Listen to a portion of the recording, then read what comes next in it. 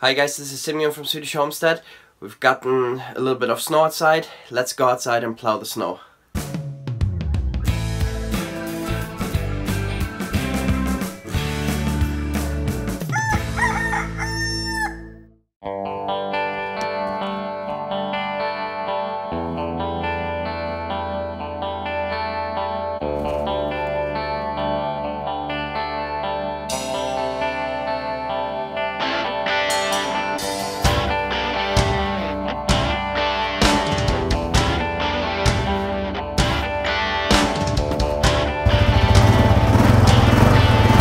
Did I say plow the snow or plow through the snow?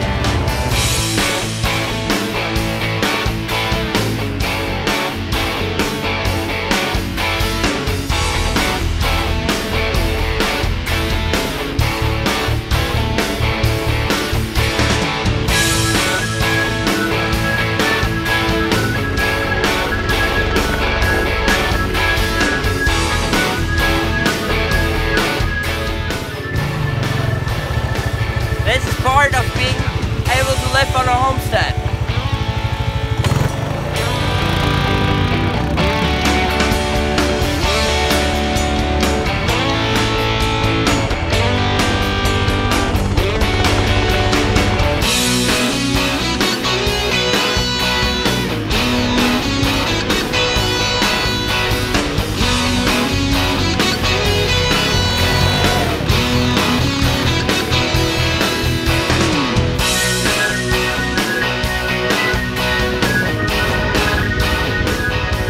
Wow, that was close. I almost forgot the camera.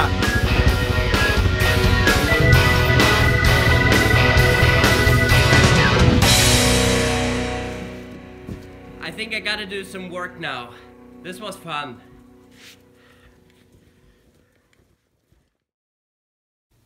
Okay, so here's our snowplow. It is for our quad, our four-wheeler or ATV, whatever you might call it. And I'll show you how I hook it up now.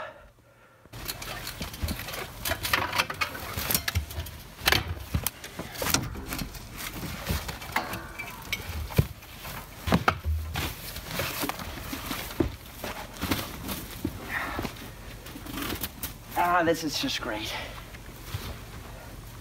Some of you might think that I'm an idiot for driving through the snow first that I want to plow. All I have to say to that is, you're probably right. But this is powdery snow, so it's not packed. What's much worse is that this thing is stuck frozen to the ground.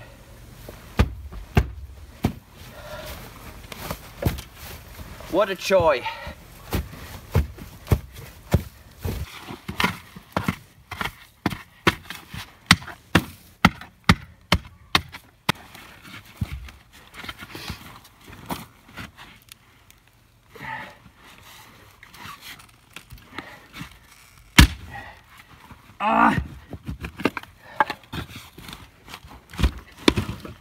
Gosh, we have to build some more shelters here so we can put all of our equipment under a roof.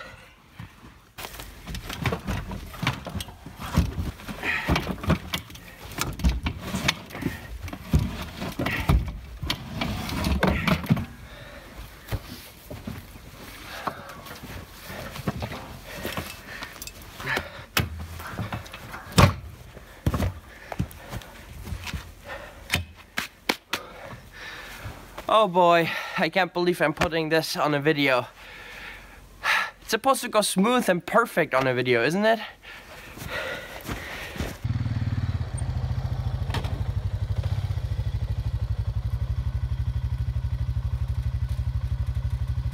Okay, so I will show you how to hook this thing up. This one here goes in the back. In the front here, you have this thing here that hooks up right there. And then I just find another joyful thing, and that is that this thing is not where it's supposed to be. So we'll see what that is. Anyways, here you hook up the winch from the four-wheeler. You can lift up the plow with that or put it down on the ground. So, wow. Where is this thing? This is so frustrating. Let's go in the workshop and see if we have something else we can put in there. I think these are too short. Let's see, how thick are they? 12mm, that'll fit. It's just, I think it's too short. I think I have longer ones here too, huh? This one here will probably fit. Okay, well, let's go out and see if this will fit. And if not, I'm gonna bang my head against the wall, because that helps a lot.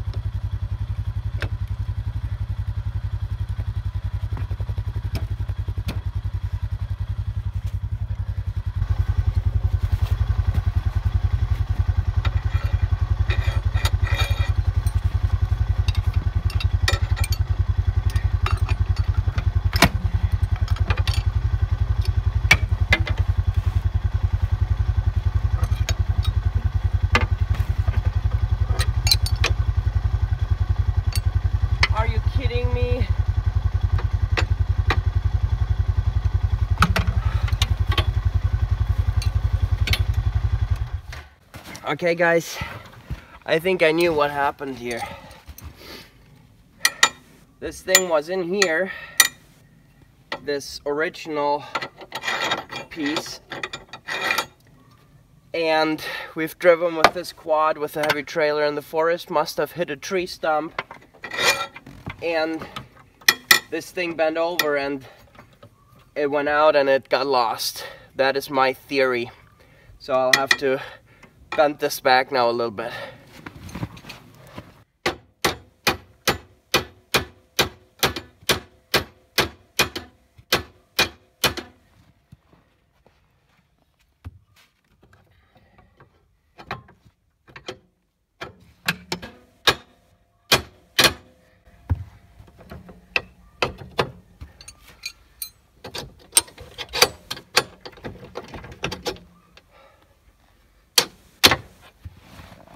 Okay, this thing is way too long. I actually need to cut it off. Cut it off there.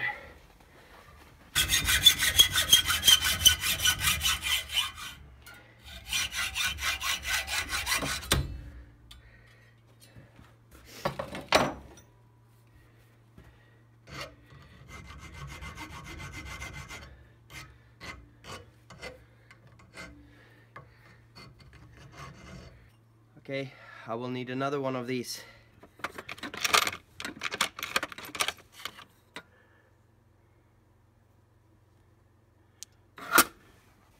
And it needs to be able to turn a little bit so that this can move when I lift up the snowplow. That's why I need to have space there, and why I cannot have it be tight against each other.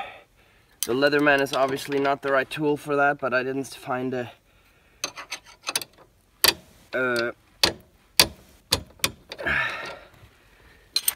find another one of these. What are they called? Wrench? Yeah, I guess. So, guys, English is my third language, so I don't know all the words. Here we go. This should be enough for us. We have hooked up the plow in the back. We've hooked it up here now, and now we'll have to the last part is connected here with the winch. You see how this winch is broken here? Let me share this real quick. I have seen videos out on YouTube where people make like, oh, this is a hack with the winch, you know, when you hook it up, whatever. We have learned to never hook up the winch or the wire on the wire itself. You just don't do it. You damage it. Always use something else. Otherwise, this happens. Just some advice. Okay, here we go.